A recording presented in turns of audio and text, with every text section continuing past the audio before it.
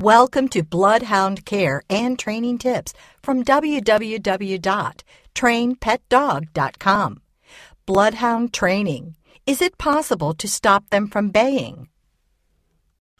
The Bloodhound is a breed of dog originally bred to track deer and wild boar. Because of its keen sense of smell and tracking abilities, the Bloodhound was adapted to track people and all types of animals. The Bloodhound is a large, short-haired dog that weighs from 80 to 100 pounds and stands 23 to 27 inches high. The short and smooth coat can be black, liver, tan, or red.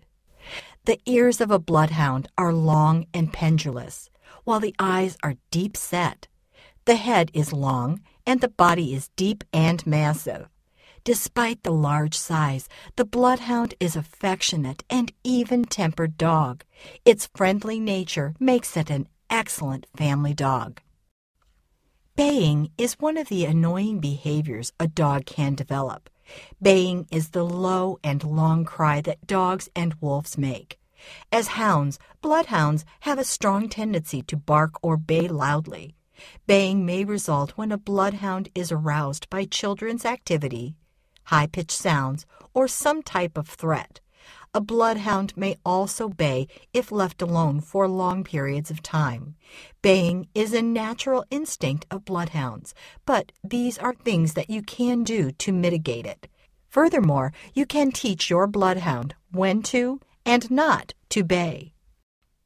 Boredom is one of the reasons for a Bloodhound's excessive baying. Bloodhounds are very energetic dogs. A bored Bloodhound is more likely to bark and howl. Physical exercise and mental stimulation can tire out your Bloodhound, making it less likely to bay. Exercising and doing activities with your Bloodhound regularly will keep it active, happy, and less prone to baying. A Bloodhound tends to bay out of loneliness of being left home. Make sure that your Bloodhound remains entertained if you need to go away and leave it alone for long periods of time. You can do so by giving it dog toys to play with during your absence.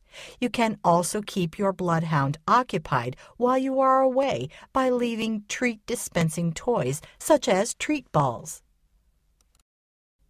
Exciting activities such as playing, dinner, and walk time can also lead to your Bloodhound's baying.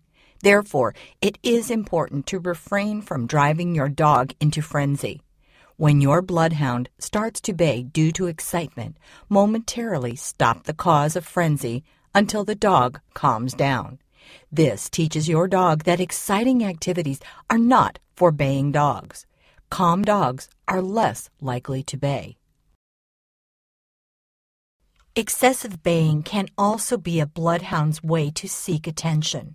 Ignore your Bloodhound when it bays to get your attention. Giving it attention will reinforce its idea that baying results to getting noticed.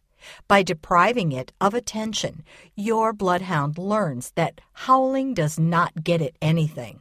When it stops baying, praise it and give it some treats. This teaches the dog that staying quiet earns your attention and tasty rewards. Instead of stopping your Bloodhound from baying, you can train it to bay at the right occasions by teaching the speak and quiet commands.